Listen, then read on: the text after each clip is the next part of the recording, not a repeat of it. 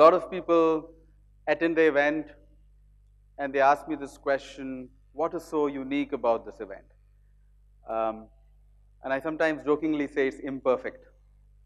So nothing in the next today and tomorrow you would see would be perfect. Actually, it has a lot of imperfections. But I can tell you it has a lot of love, it has a lot of warmth, it has a lot of compassion.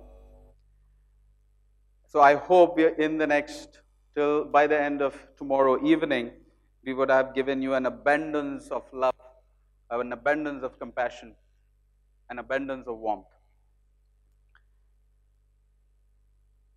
This is the 5th year of the India Inclusion Summit, and I must confess, when we started this in 2012, we never expected it to last that long.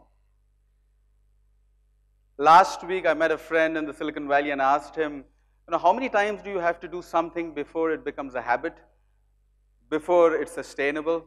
And he said, Feroze, you have to do it at least 10 times. And so in some ways, I'm happy that we've done it half the number of times. So this is the 5th time.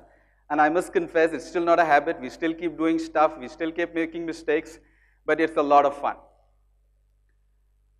A lot of people have asked me, is this just an event? And I say, it is not an event. It is actually a movement.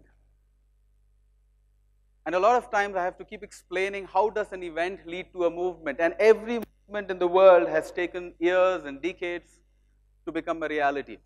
My belief is that our mission of making India inclusive will take some time. But we at least have a blueprint. We at least think there are steps that we have to do that would make our country inclusive and the world inclusive. So how do you go from an event to a movement?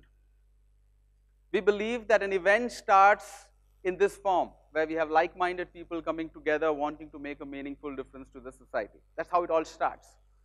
And people come and ask me, can you tell me what really happened? Is it something like you come, you have fun, you go back, and nothing changes? Every journalist asks me, Feroze, can you measure the impact of the India Inclusion Summit? I said, I don't know.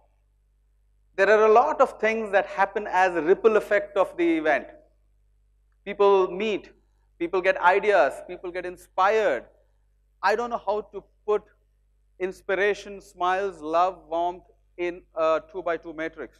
I come from the corporate world. Everything has to be put in a matrix. Everything has to have a profit and loss. I don't know how to do that. But I believe there are a lot of intangibles from this event.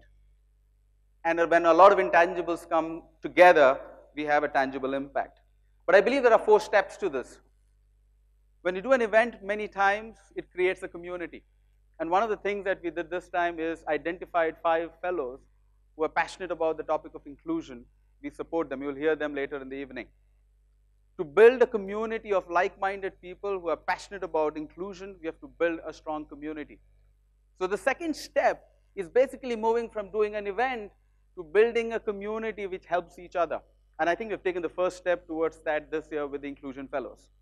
What happens after that? The third step typically is to drive what I call meaningful projects which has clear outcomes.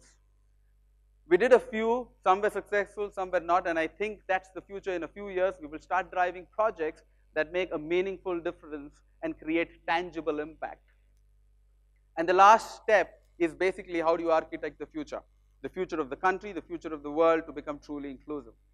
I believe that this is a mission for my lifetime, and if I'm able to do that along with all of you, we will make a meaningful difference. And the first thing I realized is that you can't do it on your own.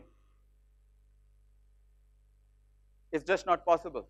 You may be the smartest kid, you may be the brightest mind, you cannot do it on your own. You need every possible hand on the table to make this difference. I'm incredibly grateful to some outstanding people that I've met in the last 5 years who have contributed in their own small ways to make a meaningful difference to the society.